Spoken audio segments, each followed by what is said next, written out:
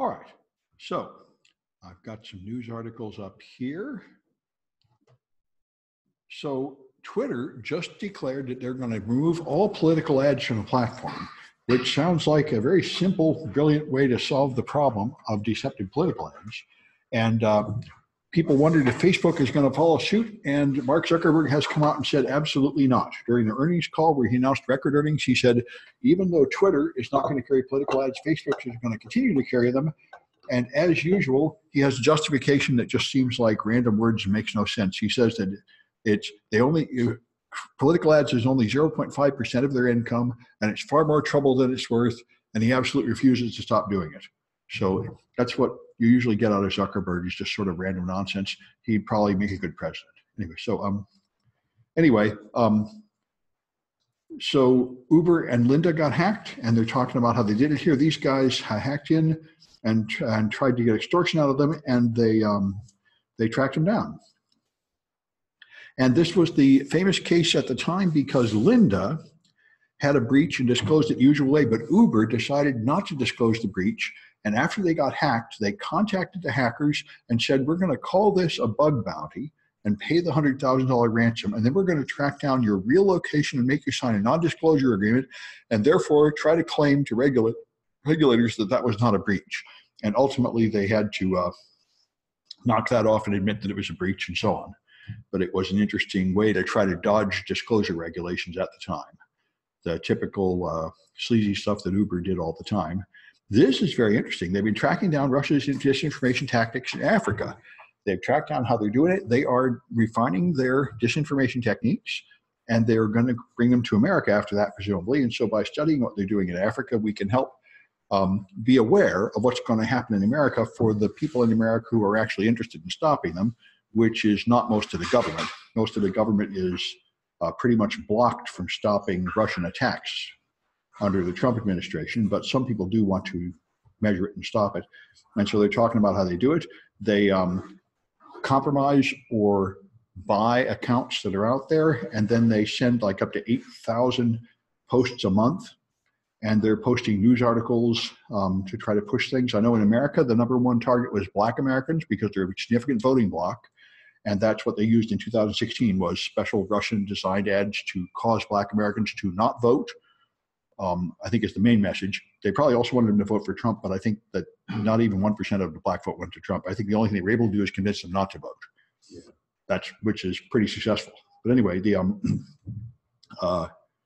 but they're watching how they do it, new techniques in Africa, and that'll probably show what they're going to be doing here, and probably going to start pretty soon if they haven't already started. And so Twitter will probably be a lot less effective here, although Twitter's just going to stop carrying paid political ads. This kind of thing would still get through because this stuff masquerades as like real news stories. But anyway, so the FBI has issued a warning that multi-factor authentication is being defeated, and many companies trust it. And if you come in with two-factor, they give you high privileges, and they're saying you shouldn't because, of course, there are a bunch of attacks like SIM-jacking that take over your phone.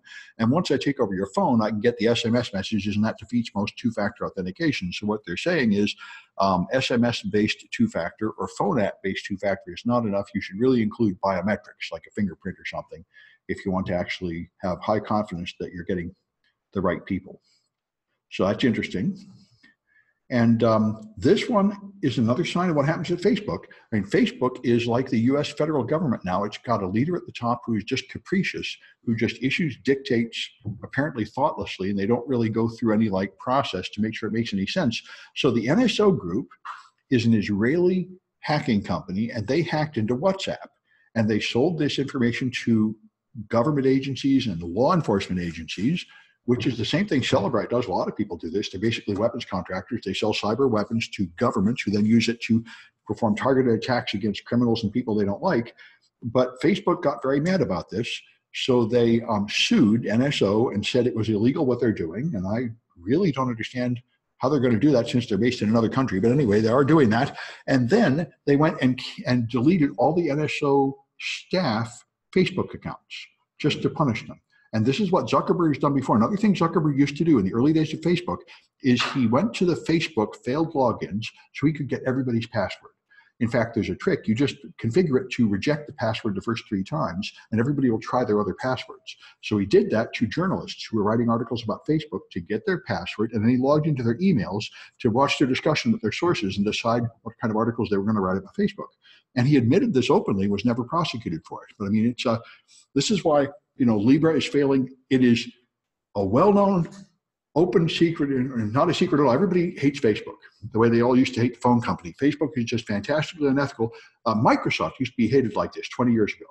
Before Windows XP and the breakup, Microsoft did stuff like this all the time, just extort companies. Like you couldn't carry any Linux product in a store, and if you did, Microsoft would take all their products out of your store to like pressure you into pushing their stuff. And so everybody hated them. And Facebook is like this, just sleazy and unethical, and everybody's pretty fed up with them. So anyway, but they have record profits to report. So they're doing fine as far as money goes, even though everybody's pretty mad at them. It isn't holding them back. So this the lecture today is another topic that's not in the book. I'm very happy about this. I spent the last couple of weeks working on some new topics, and I got them going, and I'm pretty happy with them. So the 2 topics here are web templates and .NET. And I've got a lecture and some Kahoots and 3 new projects to do about that. They're all extra credit, but I think it's very good stuff. I'm pretty excited about this because I have received a lot of criticism from my website, which is quite justified. My website looks like a 1995 website because I stopped learning anything about the web in 95. In the last 20 years, I haven't paid any attention to it. And now I'm finally taking a look at it. So if you talk about websites, this is the kind of website that I make. This is the original use of the web. Now, it started with like FTP, where you would just connect to a server and download files. And the smallest step forward from FTP is HTTP, where you just send a GET request to the server and you get an HTML page or an image, and that's all I use. I write this stuff in just a text editor, and that's the way the web was in like the 1990s. And that was, so the result of this is you get an old-fashioned website that just sits there. It doesn't have any personalized content. And the point is the structure of your website is exactly equal to the layout of the files on the server.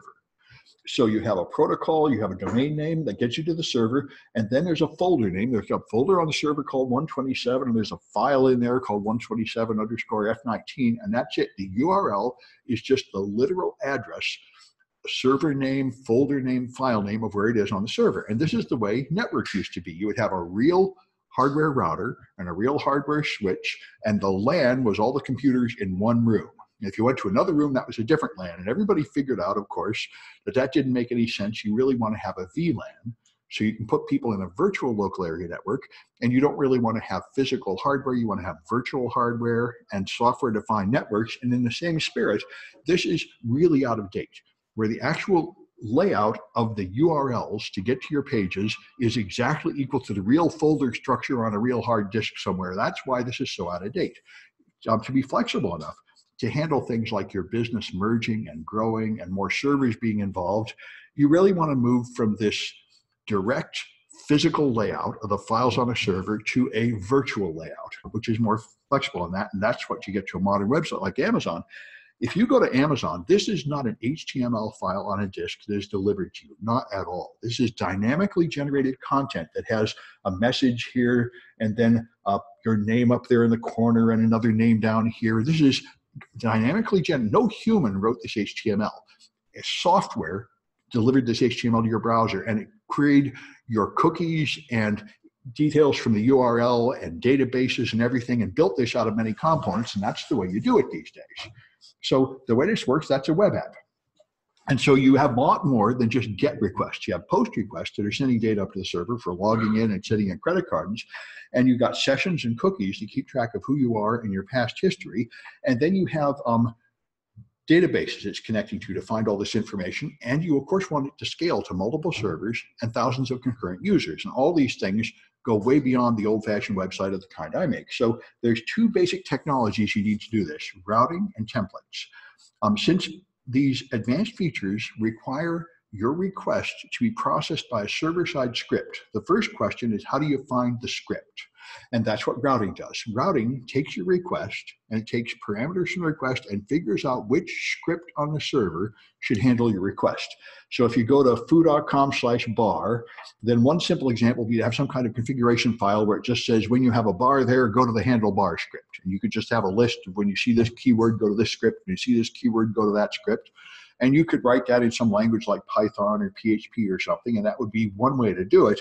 But of course, we're well beyond this custom stuff. Now we use frameworks. So here's how Django uses it, one of the popular frameworks. You have a configuration file, and it has a regular expression. So the caret means it starts, if something starts with users and then has a parameter called ID, then it will call the display user ID script, and it will now have the name of the user and the name of the ID to customize what you get. And so you write script like that to do it. And here's Flask. Flask is a container protocol that makes it possible to take all the files that make your website and specify them. And as you can see, it has a similar thing here. It has a keyword @route, and in there is a sort of template. And then it knows to call this other script and pass the ID up to it. So that's what it looks like in Flask. Here's what it looks like in ASP.NET, which is Microsoft's offering. You have the same kind of thing. You have an app user routes, and then you have routes map route, and then you have this controller equals home, action equals index, ID question mark. And that means those parts of the URL, which used to be folder names and file names, are now interpreted as parameters that are passed off to scripts. And they tell it which script to go to and what parameters to pass up to that script. So that's what happens. And so that's what routing is. Routing is somehow deciding where the script is on the server and what parameters to pass to it. And the next thing is to dynamically generate, you need templates. And so you will have not a HTML file, you will have a template, which is like a form letter that includes insert username here, insert product name here, insert search results here. You'll have placeholders, which are then filled in by scripts. So here's Flask and Jinja 2 are the two technologies used here. And so your Flask app actually has a series of files in different folders. And you have your app is defined as the Flask of these things, which explains how all these things are used. And it finds these templates and uses the templates to deliver the page. So you have these control characters in there. In Jinja 2, it's curly braces, and curly brace percents or for statements, and double curly braces are things like usernames, and there's other ones for comments and line statements. So there's a format, and we're going to play a lot with this later. So here you write a file like this, and you'd have an HTML file, and then in the middle you have curly brace username. So that is filled in from the by the Jinja framework with the username that it got from the URL or passed in as a parameter. So that's what you have for websites. And you can do the same thing, of course, in ASP.NET.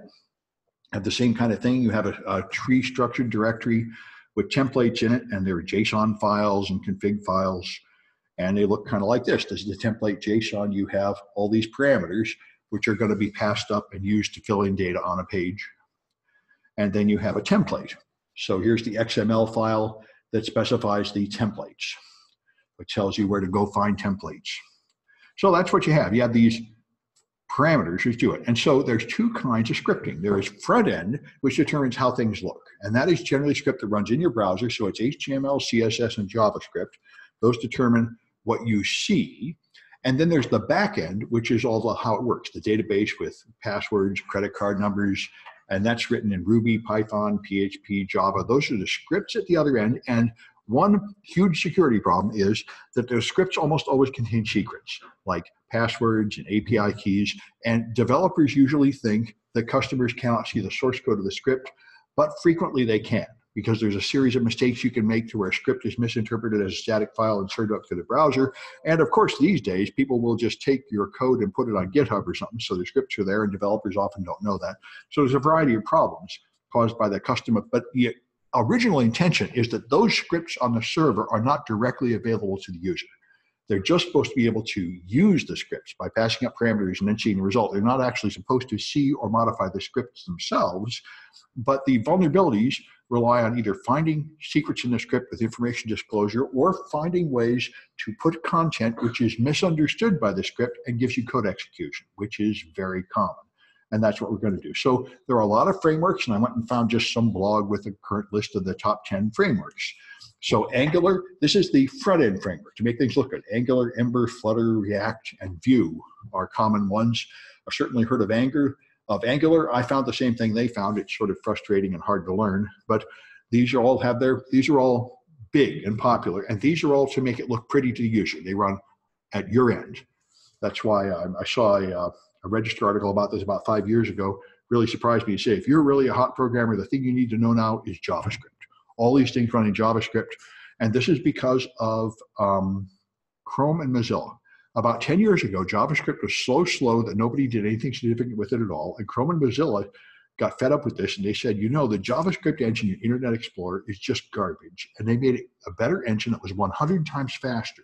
So suddenly you could do really complicated things in JavaScript, and it moved, and so for a while, you couldn't do any of this with Internet Explorer. You could only do it with Chrome and Mozilla, and they developed all the early prototypes of these fancy frameworks, and those pages looked much better.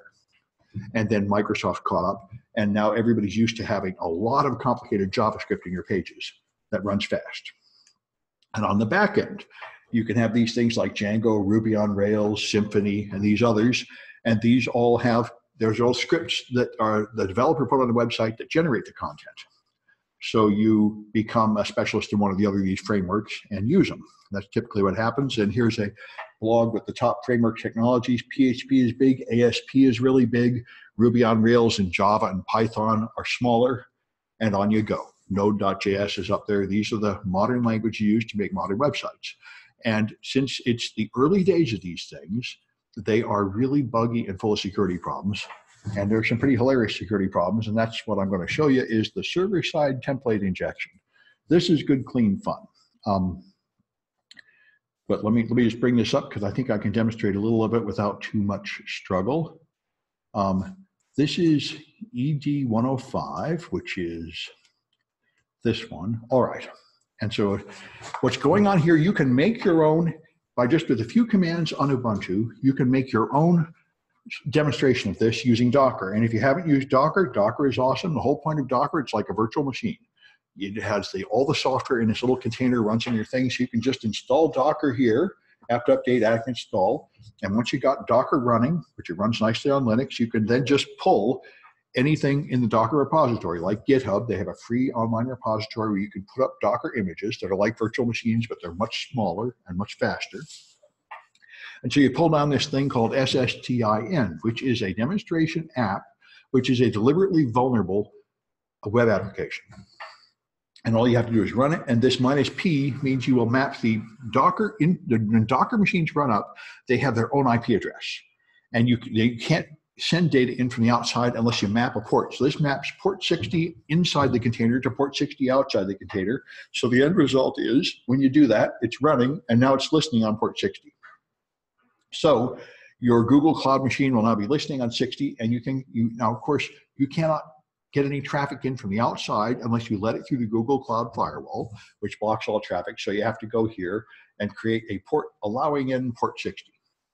And once you do that, you'll be able to open it in a browser by just going to the public IP address of your machine, and you will then see a page like this. And I'm not going to bother setting it up in my Linux machine because I'll use my public one for the demonstration, but now we can play some games with it. So let me bring up the public one, which is coming down here at the end. Let me get it. It is this one. Okay. All right, so here's my public image of this same thing, and I'm going to just trying to lay out my screen a little better. All right, so there we are. This is what I was doing. The first thing I'm going to do is fingerprinting. So if I put in, you can search for things here. If I put in Sam, it's just going to say, user Sam exists. Now, it doesn't really have a database. It always tells you this user exists. So it's a very simple app, and the only point is it repeats whatever I put in here. And if I put in normal text, the normal text comes back.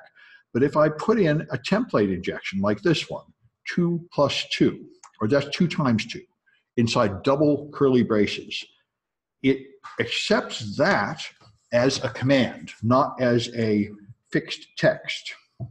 And so if I search for that, I get user 4. So it evaluated 2 times 2 to be 4. So I have command injection. I am able to inject a command and it executes. Now, this is just like SQL injection. I can inject a command, but the problem is, like SQL injection, I'm injecting it in some screwy language. I'm injecting it in Django templates or Jinja 2 template language, which is not like I was able to inject bash command line, but I can inject something. So now you have to fingerprint your server, and here's a flowchart designed by a hacker. You try these things, 7 times 7, and if it does execute the code, then you follow the green line, and if it doesn't, you follow the red line, and then you try this one, and you can now find out which template is used, and this will find 4 popular templates, engines, Twig, Jinja 2, Mako, and Smarty. And so you start with 7 times 7, dollars and only single quotation marks. So you inject that one. And it does not execute. It just echoes back the way it is. So that is a false response. So you follow the red line. Since this one did not execute, I try this one. Double quote 7 star 7. So let's try that one. It is double curly braces, 7 star 7. And that one does execute and give me 49, so I follow the green arrow. Now I'm to this one, which is 7 star quote 7 quote. And so when you do that one, it's going to succeed also, and you'll end up, of course, this is in fact Jinja 2. So that's the game there. All right. And so that's the first flag, is the thing you'll get there. And so the next thing is, now you can talk about Python inheritance, and this is really quite interesting. So let me bring up a live code to show you this. I'm just going to go to a Debian machine here, and let's get rid of this one. All right. And you can use, I can even use the Mac. You can use anything that has Python 3. And what you're really learning here is the structure of Python 3, because what we have to do, now we can execute some commands on the server, but we can only execute a very small limited set of commands. But on a Python 3 server, you can get arbitrary code execution because of the object inheritance of Python. And that's what we're going to go through here. So if I go here, and I think I want this one, there we are. All right, and that one, all right, let's get rid of this.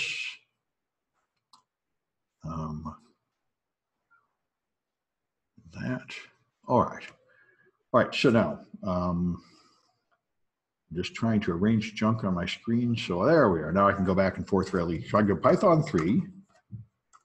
Okay, it tells me I'm running Python 3.5.3. That's fine. So now I'm going to do this stuff. Okay, so I define a string. Oh, something bad happened. Okay, there. All right. So I define a string equals to hello. That's an S object. Now in Python, you can use dir to see the contents of an object. Everything is an object in Python, and objects and object-oriented programming languages have attributes and methods. Attributes are data stored in the object, and methods are functions in the object. So here it has something called add and format and get attribute, and then find and is identifier, is lower, and is numeric, and upper here. These are things you can do with a string in Python. So you can, for example, you can do S lower. That will just change it to lowercase. I define it as a capital hello, but the lower method turns it into lowercase. And that you get for free. You don't have to define that. If you have a string, Python 3 gives you those functions attached to the string object. And it inherits it from the template of what string object should be. Okay, that's fine. But now you can go to class, __ class __, and that will tell you what type of object is this thing called S, which is hello. And it is a string. So that's how you find out what it is. So that's fine.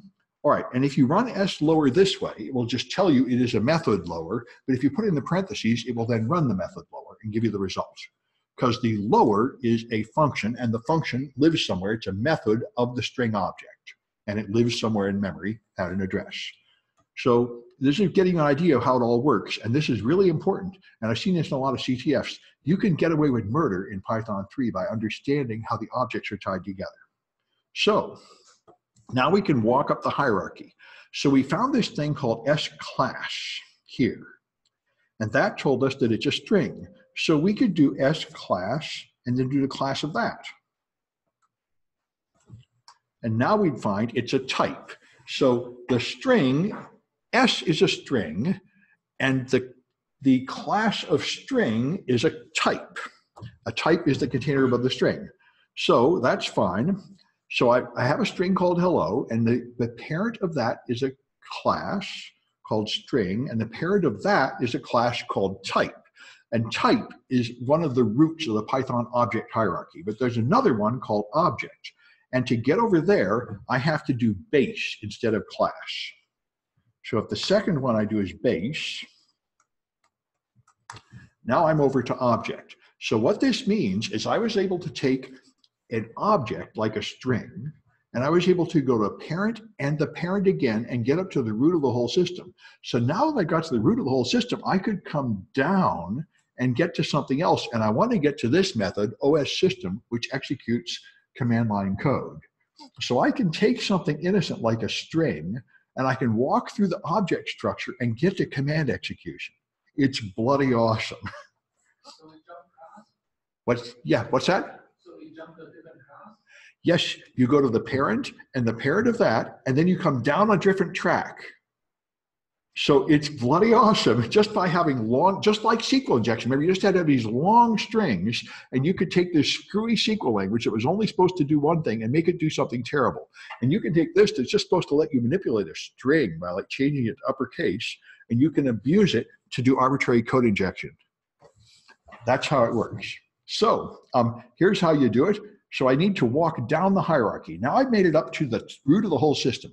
So to walk down the hierarchy, here's how I do it. I'm going to import OS and subclass to get the stuff to make this easy. And now I'm going to look at class base. That takes me to the root of the whole system. And now I'm going to look at the subclasses of the object.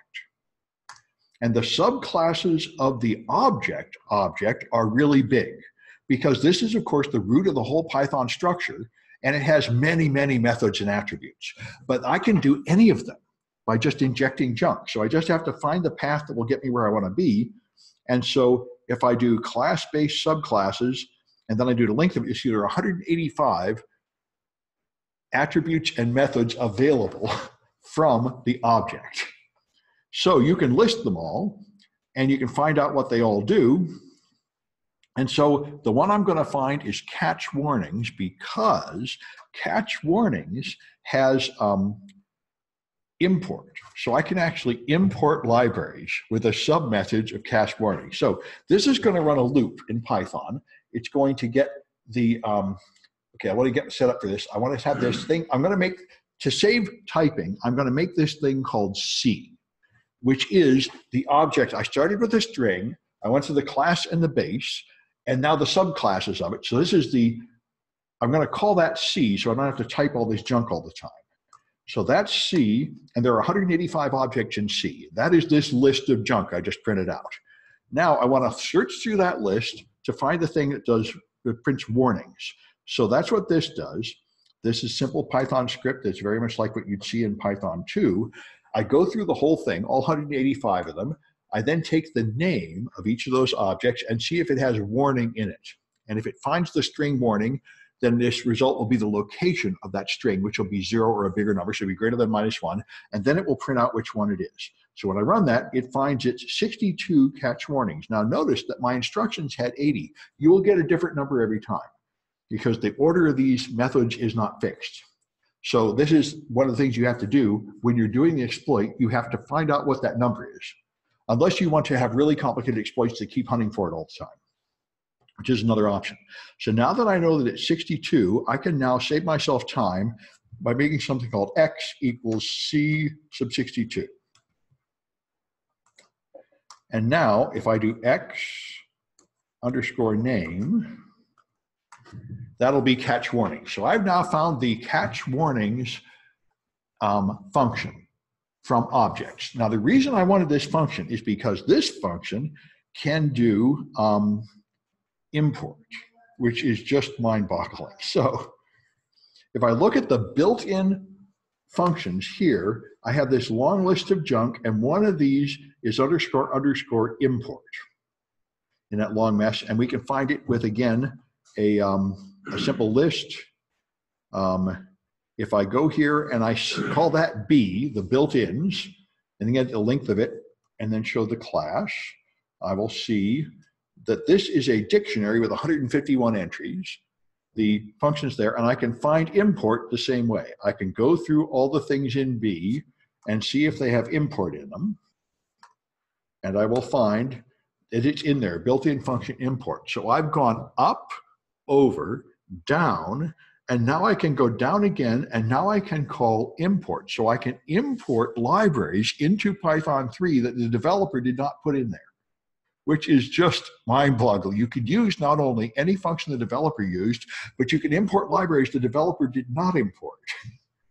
So now I've got what I need. I need to go here and import OS.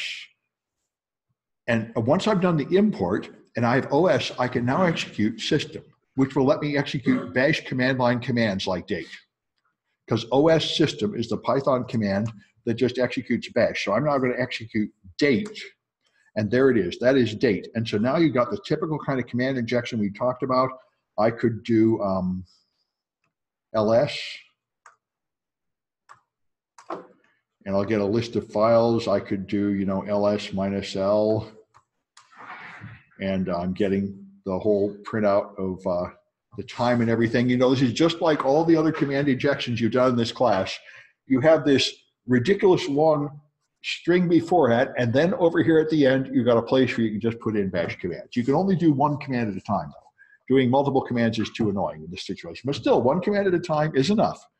And you can now do anything you want. So I gave you some challenges here. Now you go into mine, walk up the hierarchy, walk down, and there's some challenges here. There's flags on my server, and you have to go find them. And it's good, clean fun. So that's the joy of server-side template injection. This became well-known in 2015. The guys that wrote Burp, of course, the experts of this stuff, wrote a blog about it. Everybody found out. And I found out about 2 weeks ago, there was a single tweet on Twitter. And the guy said, "This is my server-side template injection. It will give you a reverse shell in Jinja 2. And I looked at that and I said, "I don't understand a word of that.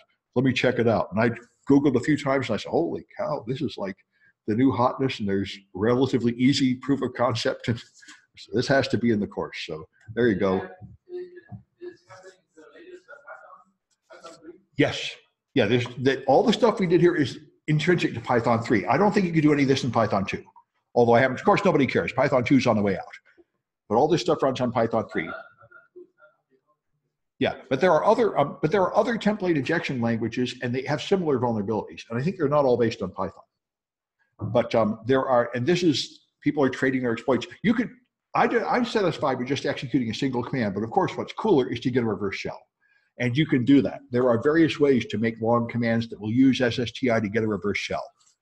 So, and just like people in SQL injection, especially when it was new, everybody was coming up with more ways to do cool things with SQL injection, get a reverse shell, deface the server. And so they were making blogs and posts, and people are doing that now with SSTI. They are finding all these cool SSTI exploits. And just like SQL injection exploits, they tend to be really long and complicated. And people are challenging to think of the cleverest and shortest and most general way to do it. And it all depends on the exact version of everything they're running. So anyway, but this is, yeah. Yeah, I think it happens in Ruby and other ones. I think they all have similar vulnerabilities. So this is why whenever you take data from the user, you should be removing the special characters, which are used to make meta characters. That's the general recommendation. But there's always somebody that doesn't. And that's how you get all these injections. Just like you should take the apostrophes out of SQL injection and so on. You should take the curly braces out of Django or whatever, this Jinja stuff. But many developers don't know that. And there are going to be commercial products and open source products that don't think of this. And it's the early days, so there'll probably be a lot of like red letter vulnerabilities. Anyway, that's the joy of that stuff. And I got some Kahoots about that. And then I got another related topic. So let me find my Kahoots for this one. And there's my Kahoots.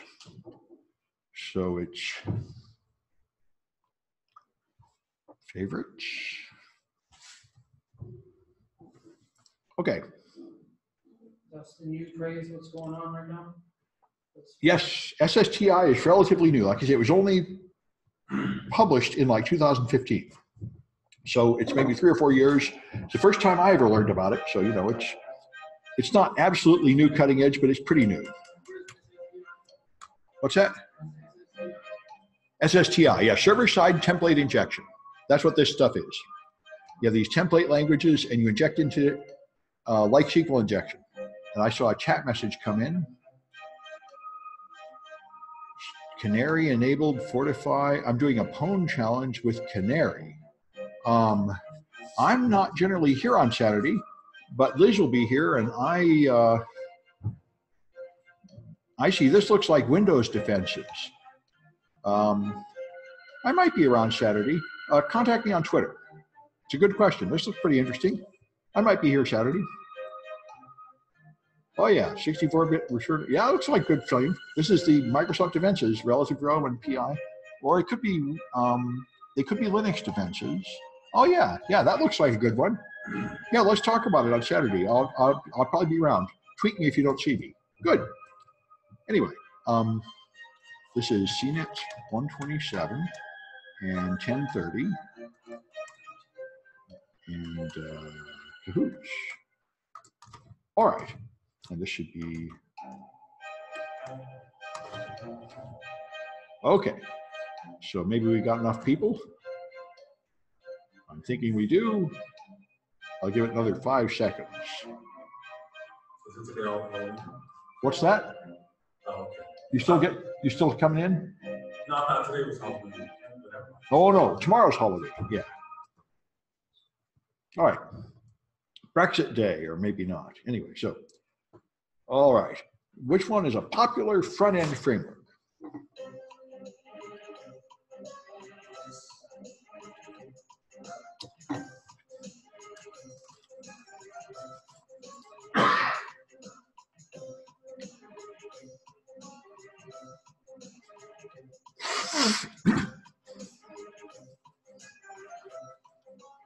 All right, Angular is the one there.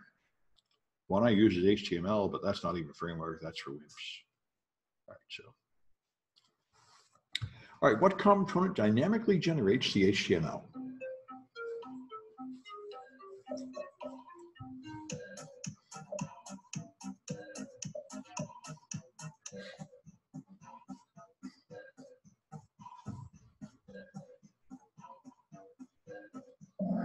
Okay, that's templates, that's what they do. Your page is like a form letter with fields that are filled in from data it gets here and there. All right, so what requests do not require any server-side scripts? That should be server.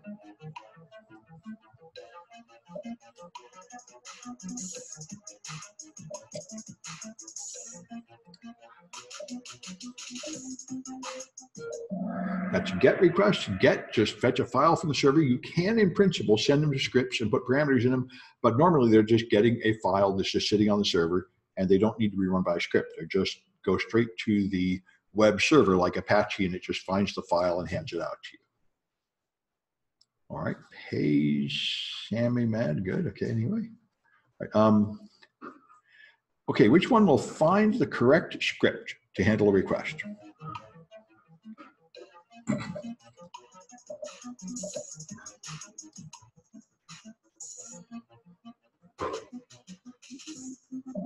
Okay, and that's called routing. Good. So we've got some winners, which is that you, Pay? Sam? Must be. That's you? Good, okay. Good. And Ken is a real name. And Anton is a real name. Good. All right. All right. So I think I'll just go ahead with the next one. It's a completely different topic. So now, it's related though. You talk about, that was web apps that process web requests. Now you might want to write desktop or mobile apps. So you can have native code or bytecode. Native code is what we've been doing, where you write something like C or C++ and you compile it with something like GCC, and then you get machine language for x64 or x86. And then if you want to analyze the machine language, you have to use something like IDA Pro that will show you this kind of assembly language, which is created from the machine language. That's what we've been doing in this class primarily, is looking at that kind of code.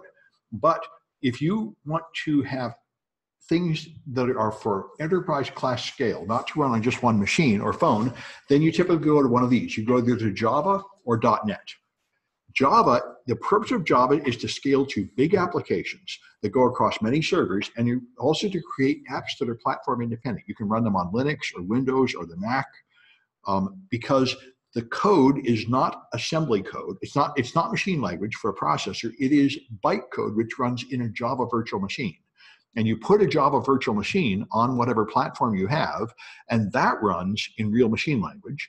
And the Java app runs in the virtual machine. So it's only sort of half compiled down to a platform independent bytecode. And Microsoft, I guess, wanted to compete with Java because they made their version of essentially the same thing, which is ASP.NET. And .NET lets you write any of about 10 or 12 languages. The most common are C# and Visual Basic. And then you run the common language runtime, and it turns it again into partially compiled stuff called intermediate language, which then runs on the CLR, just-in-time compiler, which is essentially the Microsoft version of the Java virtual machine that compiles it line by line. Now, the original intention, like many Microsoft products, was that this would be on other platforms like Linux and stuff, but nobody cared, and in fact, it only runs on Windows. So your Java source code would look like this in a high-level language, you know, looks sort of like C or something. And when you compile it, it'll turn into bytecode, and the bytecode looks like this: go to 38, you know, this increment 1, go to 11, this sort of thing. These little tiny primitive operations. That's what the bytecode looks like. And if you go to C# in .NET, you'll have things like this: a function if the text is top secret, show win, else show fail. And when you compile it with .NET, it'll turn into intermediate language, and intermediate language looks like this, with store location and call virtual function and so on. These little operations which are like assembly language, but it's a little different. That's the intermediate language between high-level language like C# and the x86 assembly code that's underneath it, machine code that's underneath it. So that's the game. And so here's information about them. So Microsoft.NET can do C#, Visual Basic, C++, PHP, Ruby, Python, and others, like dozens of them. Java has a bunch of related things like PHP, Ruby, Python, and Scala. It runs on many languages for Java, but the Microsoft version is, of course, only Windows. The Java virtual machine runs this stuff, but this thing is called the command line runtime or environment or something like that. I forget the name. It's up here someplace. There. Common language runtime. That's the Microsoft equivalent. So you've got .NET here and .NET classes, and you have the web server scripting is ASP.NET. So you have ASP for active server pages, Microsoft scripting language that goes with this. And you can put web apps in this framework, and you can put mobile apps and desktop apps all in the same framework, and you write them all in Visual Basic, of course, in Microsoft's Visual Studio. Anyway, so here's the game. You choose Java for enterprise class applications with high volume so they can scale across many servers, and you use .NET if you want to have this Visual Studio rich GUI. That's what developers love, Visual Studio, and this helps me understand something that happened last semester that made me crazy. Is someone made a version of Penguin, was a version of Linux to run on Windows for Windows developers.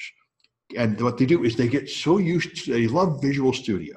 They love this Microsoft environment so much that they want to write Bash scripts and Linux code in Visual Studio. So they want a version of Linux that runs inside Windows so they can keep using all these Microsoft tools. Because if you're a heavily Microsoft Windows-oriented shop, you get used to the luxury of these GUI environments and everything. And you don't ever want to use like command line Linux or anything awful like that. So developers get used to this stuff, and they want everything to be inside Windows. So that's what happens there. Anyway, from Anton, remember Sun sued Microsoft because they used Java without payment. I know they sued Google for that because they used Java in the Android phones, but they may have sued Microsoft too. Yeah, Microsoft invented their own language based on Java in order to not pay. Yes, absolutely. Kotlin compiles also. I don't know about Kotlin. Anyway, this is very interesting. If you guys have things to add, feel free, because I certainly am a noob to all this stuff. I've just learned how to do a few fun things with it. So I wrote a couple projects. Here you make a .NET app, And here you hack into a .NET app. And this is extremely easy. Much easier than using IDPro and getting into native code is to hack into .NET apps. So let me just point you to these projects. I think I won't do them live, but I'll go through what they look like. I don't think it's necessarily productive to go through them live. Let's get to my correct browser. Okay, so here we are. So let me see if I can somehow dig down to my browser. Let's get rid of that one. There we are. So here's the first one, 330, where you do it. So you get a Windows machine. You can use a Google Cloud Windows machine, of course.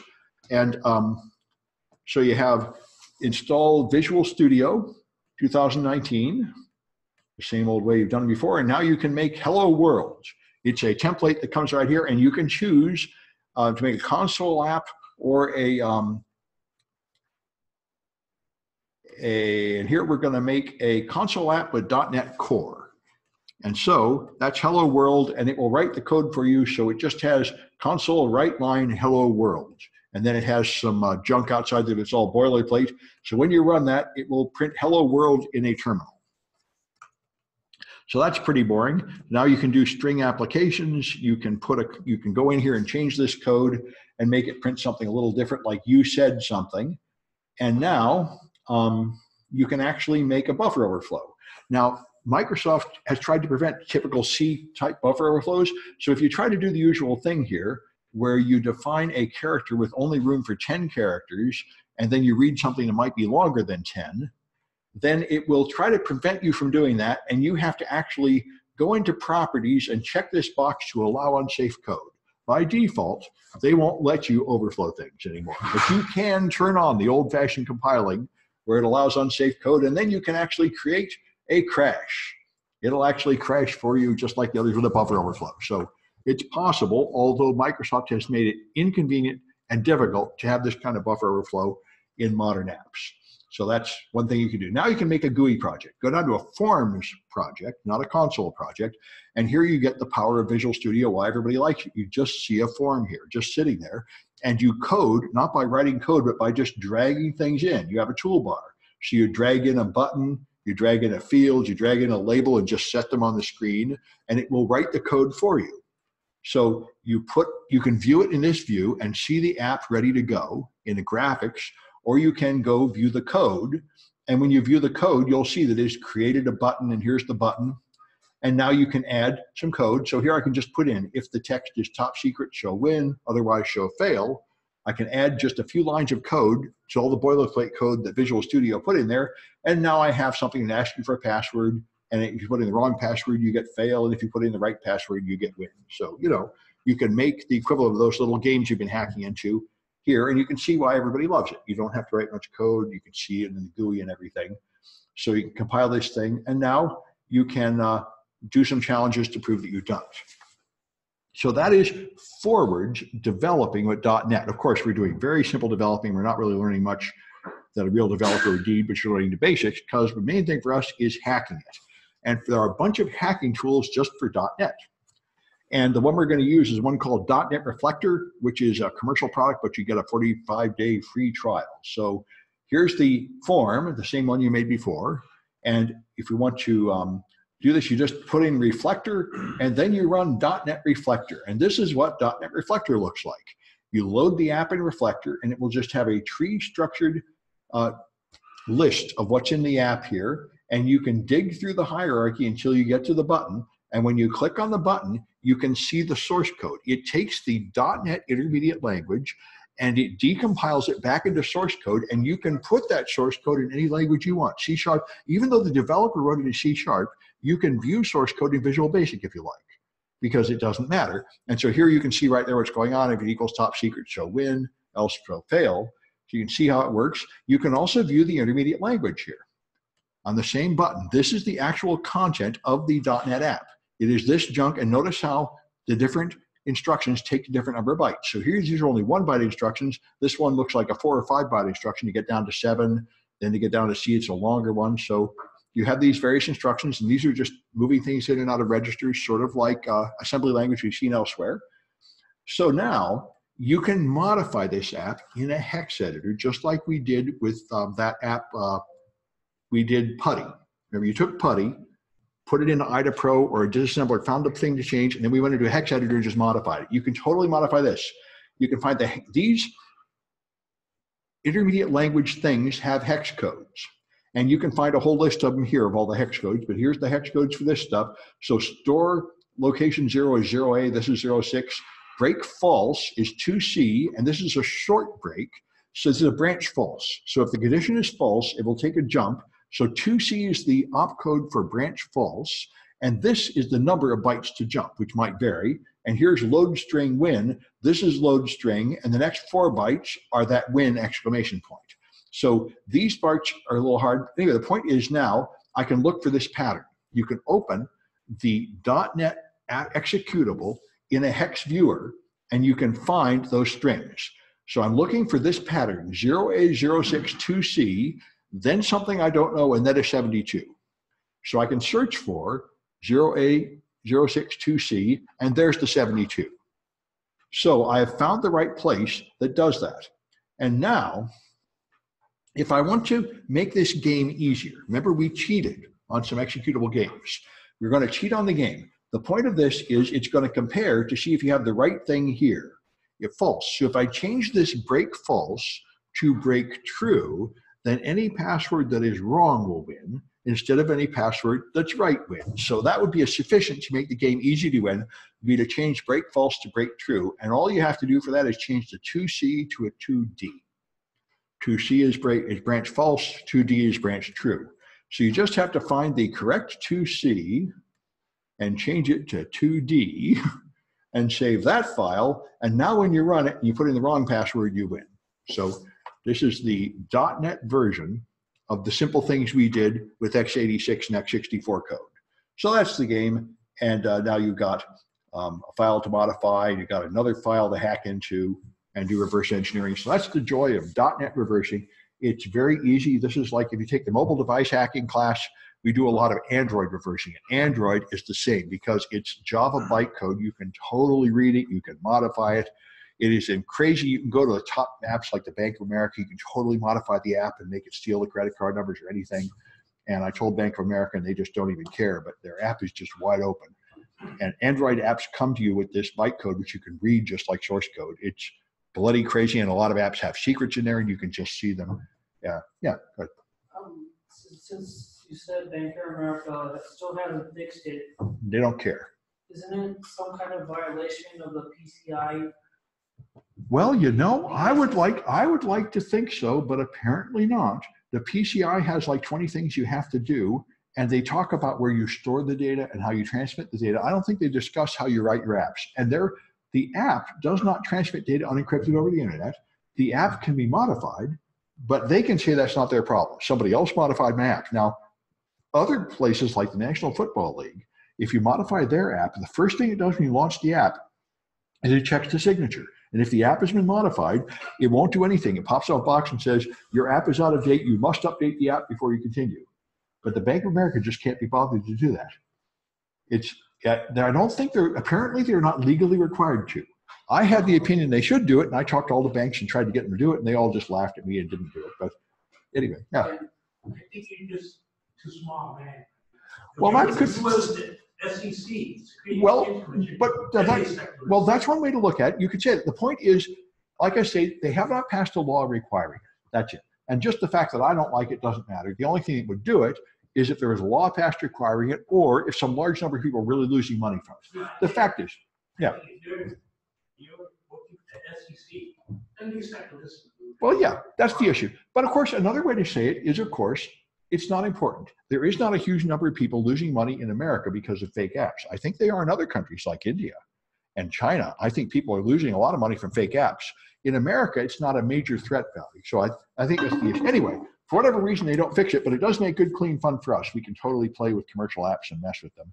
And this is very similar. Yeah. That's another question. Like the NFL app, it's like they check the signature. You found any other apps besides the NFL app that does that? Yeah, the one, it's in that class, we'll do the M-Aadhaar app, which is the main one in India, the ID card app. That actually has quite a few security measures on it, and it's fun to get around them. And the French hacker totally showed how to get around them, and I wrote some projects doing that. It actually detects if your phone is rooted and it won't run, and it actually checks to see that it has been modified and then it won't run. And you can find the code and turn those off, of course. And that's why some people say it's not even worth doing, because in principle, you could turn off those checks. But in fact, it's like any other security measure. If you put in a barrier, it'll stop the weaker attackers, and only the smarter attackers will get through.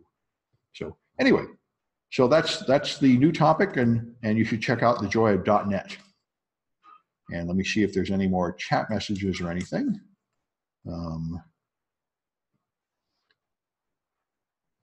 here they are. Yeah, so hey, Kotlin was Google's answer to Java. Okay, that's good. Another, there's many other platforms. This is not an exhaustive list at all.